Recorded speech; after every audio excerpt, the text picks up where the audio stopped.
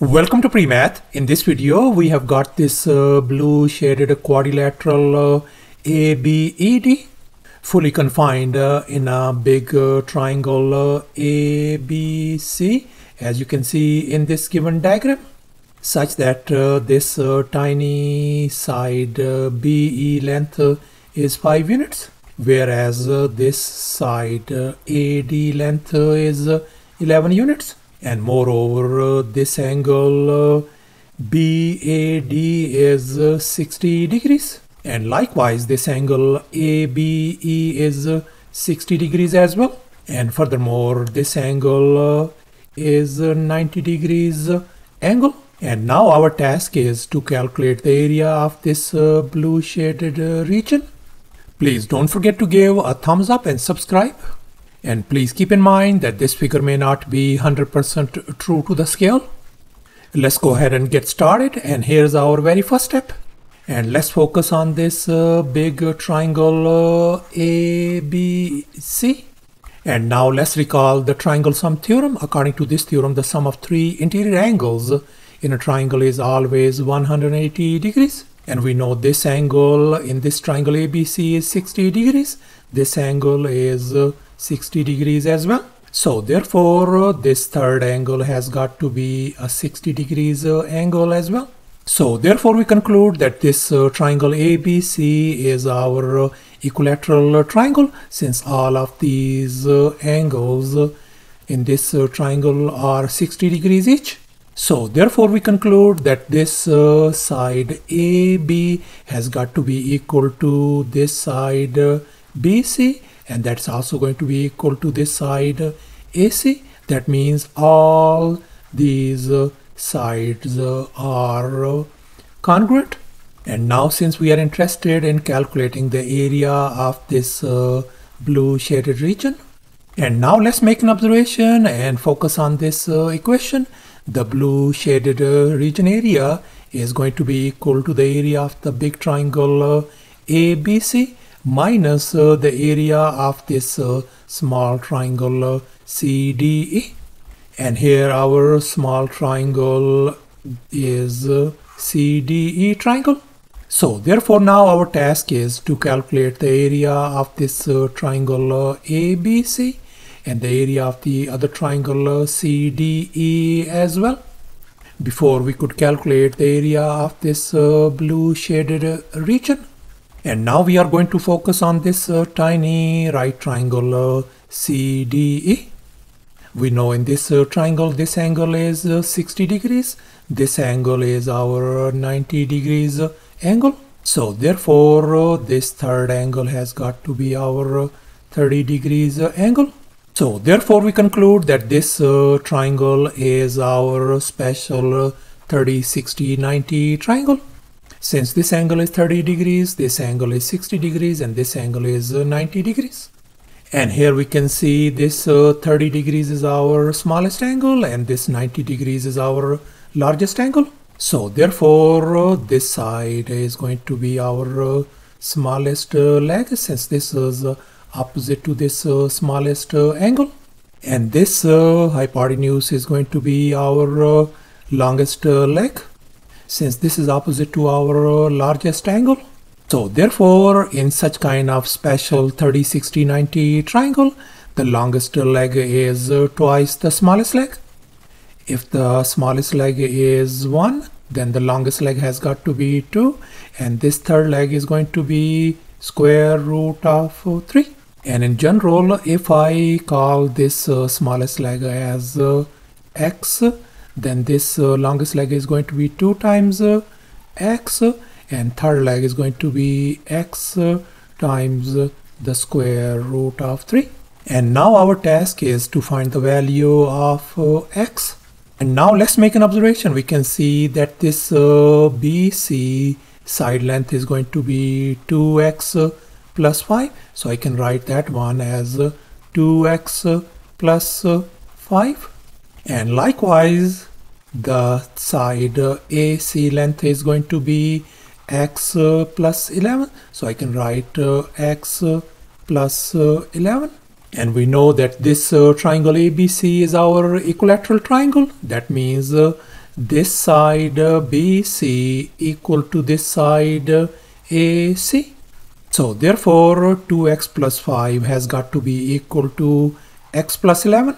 So therefore I can write 2x plus 5 must be equal to x plus 11. And now I'm going to drag this x to the left hand side, and at the very same time I'm going to move this 5 in the opposite direction. And if we subtract, we're going to get x equal to 6 units. So therefore our this x value turns out to be 6 units. This 2x means 2 times 6 is going to give us 12 units, and likewise this side x times square root of 3 is going to become 6 times the square root of 3. So thus once again our this CD length turns out to be 6, this EC length is 12, and this ED length is 6 times square root of 3. And now let's make an observation. We can see this BC length is going to be 5 plus 12 is going to give us 17 units. And likewise this side AC length is going to be 6 plus 11 is going to give us 17 units as well. So therefore this side AB has got to be 17 units as well, since this is an equilateral triangle. And now we are going to calculate the area of this big triangle ABC. And now let's recall the area of a triangle formula. Area is always equal to a half times A times B times sine of angle C. As you can see in this triangle, this is our side A, this is our side B, and C is the angle in between. And here our two sides for this triangle ABC are 17 units, and this side is 17 units as well, and the angle in between is 60 degrees. So therefore this triangle ABC area has got to be a half times one side is 17, the other side is 17 as well, times sine of our angle 60 degrees. And now we know that sine of 60 degrees is always square root of 3 divided by 2. So therefore I'm going to replace this sine of 60 degrees with the square root of 3 divided by 2. And likewise, if we multiply all these numbers, that is going to give us 289 divided by 2. Let's multiply and simplify. That is going to give us 289 times the square root of 3 divided by 4 square units. So thus the area of this triangle ABC turns out to be 289 times square root of 3 divided by 4. And we could have used this another formula as well, since we are dealing with this equilateral triangle, and the area of this equilateral triangle is always equal to square root of 3 divided by 4 times A square. In our case, our A value is 17. And now we are going to calculate the area of this right triangle CDE. And now let's recall the area of a triangle formula. Area is always equal to a half times base times the height of the triangle. And in our case, the base of this triangle is 6 units, whereas the height is 6 times square root of 3. So therefore the area of this triangle CDE is going to be a half times the base is 6 times the height is 6 times the square root of 3. If we multiply and simplify, that is going to give us 18 times square root of 3. And here's our final step. Now we are going to calculate the area of this blue shaded region. So therefore let's recall this equation once again. The blue shaded region area is equal to the triangle ABC area minus the triangle CDE area as well. And we already figured out the area of the triangle ABC and the triangle CDE area as well.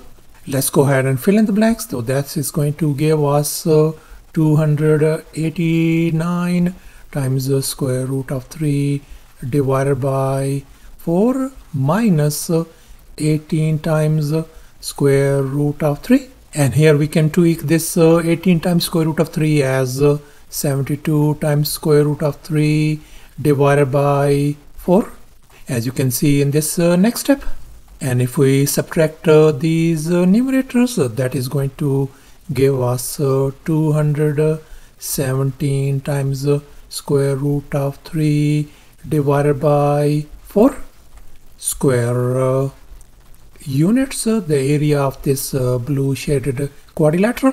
So thus, after all the calculations and manipulations, the area of this blue shaded region turns out to be a 217 times square root of 3 all over 4 square units, and that's going to be approximately equal to 93.964 square units as well. Thanks for watching, and please don't forget to subscribe to my channel for more exciting videos. Bye.